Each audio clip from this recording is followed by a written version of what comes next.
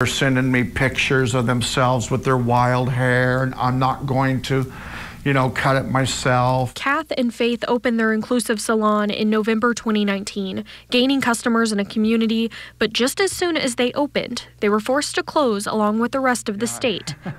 It's just amazing how everything happened so fast. Our last day open was March 11th.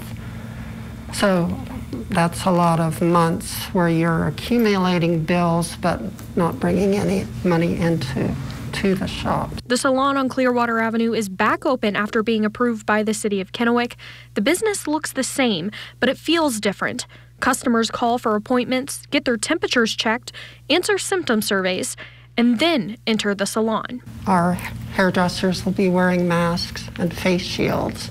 There can only be one person in the salon at once. There can't be anyone else. They're adding new styling stations, offering more space to customers, and the staff will look different as well. Because my immune system is compromised, my doctor recommended that if I didn't go back with the high numbers in the Tri-Cities at this moment. We're so excited about Rashika and Kimberly Stark. They are a part of our community. So anybody that walks through the door is going to be welcomed by everybody here. Being the only inclusive hair salon in the Tri-Cities, having a place that people can come and be comfortable, that's a wonderful feeling. In Kennewick, Jameson Kiefover for KapKView Local News.